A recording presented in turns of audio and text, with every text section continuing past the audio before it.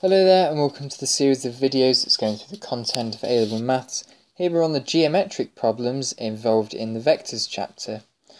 So a nice simple one here to start with, and the whole time that we go through this we're going to look at how we can use fractions to help us get from one position to another. So in this question that we have here, in the diagram, the points A and B have vectors A and B respectively. The point P divides AB in the ratio 1 to 2. Find the position vector of P. Well, first of all, let's label our diagram. So O to A is the vector little a, O to B is the vector little b. And what we have here to get from A to B is we go back along A and along B. So that's negative A add B. So from A to B, the vector is A minus B. Okay, now we have to include this little bit of information about the ratio in the vectors here. So the ratio from A to P is 1, and the ratio from P to B is 2. So a good place to start is write down what we want to find out. We want to find the position for P. So the vector from O to P is what we want to find out in terms of A and B. So what we want to do here, to get to P, there's no direct route to get to P, so what we're going to do is go to A first, and then from A down to P, and that will get us from O to P, and we add these two red line vectors together. So the length from O to A is just the vector A, and then we have to go 1/3 along the distance from A to B, because we're in a ratio of 1 and a 2, so it's a third of this distance along here to here. So let's substitute what we know then. So we know the vector from O to A, that's the vector A. So that's this part here being this part here. And then it's a third of the vector from A to B. And A to B is this part here, a B minus A. It's a third of this. So what we now just do is expand your brackets, group your fractions together, and we get O to P is 2/3 A plus 1/3 B. Okay, so a classic geometric vectors questions here. Okay, yeah. Right, okay, so another little question here to do with geometric problem solving. A triangle ABC where the vector from A to B is 3i minus 2j and the vector from A to C is I minus 5j. Find the angle of BAC in degrees. So the first thing I'd do here is draw yourself a rough sketch. We go 3 to the right and 2 down. And then for the second vector here, we go 1 across and 5 down. So this is what our vector looks like. And we want to find this angle in here, that's BAC. This is what we're looking for here. Now, what we can think about doing here is use all of those geometric approaches that we've got for trigonometry, Pythagoras, etc, etc. So this is how we're going to want to get around it. What we're going to first look for is this vector from B to C here.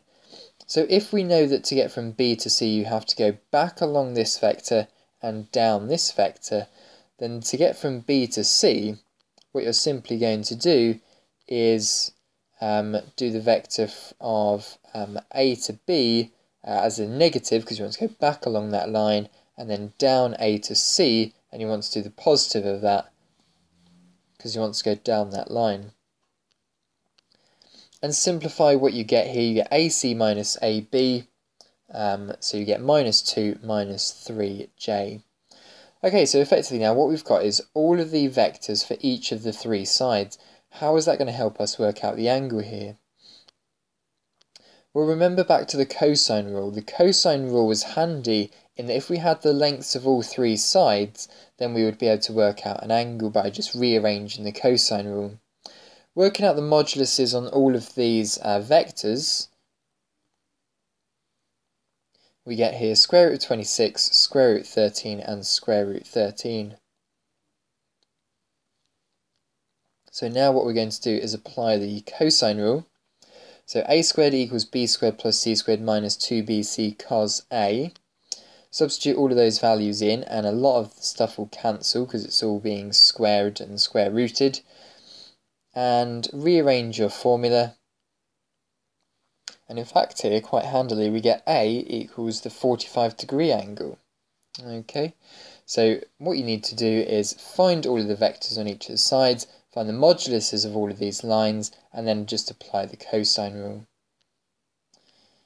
Was there a faster way of doing it? Well, we can test out Pythagoras' theorem. As soon as we worked out these lengths here, I could have quickly spotted that 13 plus 13 gave me 26. So, just applying a little bit of Pythagoras' theorem here shows us that we have a right-angled triangle here. And then we can just use the fact we have an isosceles triangle here to get 45 degrees on those angles. So there probably was a little bit of a quicker way of doing it, but in general, you can use the cosine rule to find an angle if you know 3 of the sides. Okay. Right, another little question here involving the topic of vectors. So OABC is a parallelogram. P is the point where OB and AC intersect. The vectors AC are represented with an OA and OC respectively. Prove that the diagonals bisect each other. So this is what we're talking about here. We have a parallelogram OABC, and the diagonals here are from O to B and from A to C, and they intersect each other at the moment. And we want to prove that they are bisecting each other. So in other words, this line here is half of this full line. So effectively P is the midpoint between OB and the midpoint between AC. Okay. So what we're going to try and do to work this out is we're going to try and get from O to P in a couple of different ways by a few other different routes. Okay. So one way of getting from O to P is to start with OB, the vector from O to B, which is A plus C, and then do half of it. Or we're not sure if it's half yet, so lambda here is what we're going to use to represent our fraction. And if lambda comes out to be a half, then we know that we've got halfway along our line to get to the midpoint here. So lambda here is representing a fraction of the vector from A to A plus C. Okay, so this is one way of getting from O to P. Now another way of getting from O to P is to go to A first and then go back, or some fraction of the way along this line from A to C here. So we need A to C first. Now to get from A to C, you're going to need to go along C and then back along A. So A to C here is C minus A. And we want to go some fraction along the vector of A to C. And here we have a mu, representing the fraction that we're going to go along this line here to get from A to P. Okay, so now we have another way of getting from O to P. So if we want to get from O to P, we have to go along A first and then back down along this fraction of the vector from A to C. So what we've constructed between this part here and this part here is 2 different ways of getting from O to P. Now, these different ways from getting from O to P here should equal each other. So given that these are both vectors from O to P, they must be the same vector. So what we can say here is lambda A plus C equals A plus mu C minus A. So multiplying out the brackets, okay, and doing a bit of factorising, what we can do now is we've got an equation where we've got lambdas A and lambda C on one side and 1 minus mu A and mu C on the other side.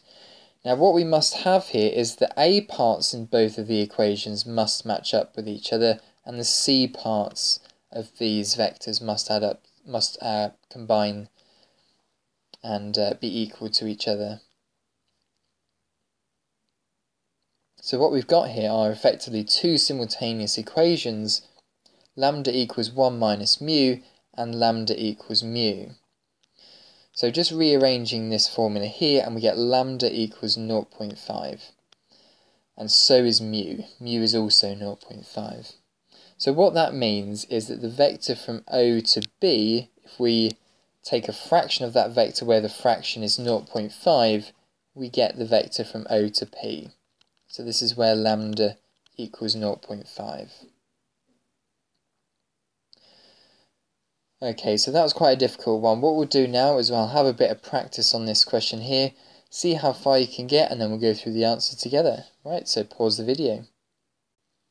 Right, okay then, well done for having a go at that. So let's have a go at this now. So the point O to A is represented with the vector A, and the point O to B is represented with the vector little b. The point M divides OA in the ratio 2 to 1, so that's effectively 2 over 3 and 1 over 3. MN is parallel to OB, so M to N, if this is parallel, then effectively it's going to be some fraction of the B vector, if they're parallel. Okay, express the vector O to N in terms of A and B. So what I'm going to do, very similar to the question we just saw before, is I'm going to find two different ways of getting from O to N, seeing as there's no straight shortcut. The first way I'm going to get from O to N is to go up to A first, and then come down the vector from A to B, but just some fraction of the vector from A to B. So what I'm going to do is I'm going to split this up into a ratio of, let's call the other bit mu. So this length here is mu as a fraction out of this part here. So the vector from O to N is going to equal the vector from O to A, which is just A, and then it's going to be some fraction of the vector from A to B. Now how do I get from A to B? That's go back along A and then along B. So that's going to be B minus A. So just doing a bit of simplifying and collecting terms here, the A component is going to be 1 minus mu lots of A, and then it's going to be mu lots of B. Okay, so that's one way of getting from O to N. The second way of getting from O to N is to go up to M. So to go from O up to M, and then from M along to N. And we know that this is going to be parallel to the B vector. So here, what we get is the vector from O to M is 2/3 A, and then it's going to be add a fraction of the B vector, lambda B. And given that these are both two different ways of getting from O to N, then therefore these two different ways of getting from O to N must be equal. Now just looking at the A components on both of these two vectors, 1 minus mu here is equal to 2/3. So therefore mu in this case must be 1/3. And then looking at the B components of both of these vectors, mu must equal lambda, in which case here we find that lambda equals 1/3. So express the vector from O to N in terms of A and B. The final answer for part A here is going to be 2/3 A add 1/3 B. Okay, part B for this question here is going to be show that the vector from A to N in the ratio from N to B is equal to 1 to 2. So we've done a lot of the work for this previously, so given that